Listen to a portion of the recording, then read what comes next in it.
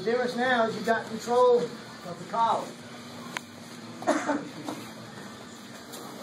So when you're here, your right foot's going to go on the floor. Your left elbow is going to flare out. So you're here and here. You're kind of keeping him down when he postures up.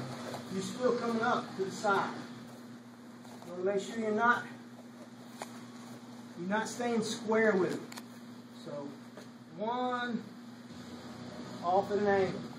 This foot's coming in, and the knee is going back out. Don't keep the knee in, because you're not doing a scissor sweep.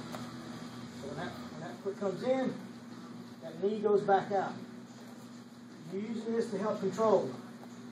When you go back the other way to insert this foot, you're taking this hand with you. So you just move your head, push, and insert. That's the angle you want.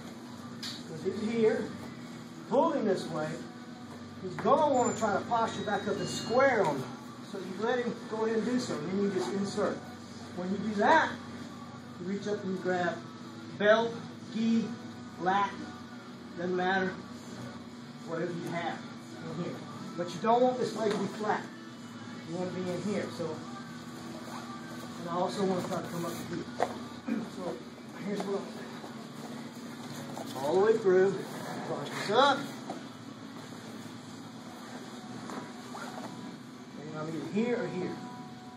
If that leg is flat, he's probably going to put his hand on it, but if it's there, he might be trying to block it.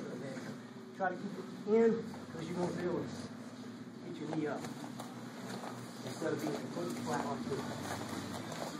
So you're going to keep that knee up. If the leg is flat, then he's going to be able to try to start making his pass and stuff. You've got the hook in, but it's going to be bad. It's going to be worse for you. If I have my knee up and he starts pushing it down, I got a little resistance and I can scoot underneath. See, I can retain that. But it's already down. Then I'm going to have to deal with what I got to deal with right now.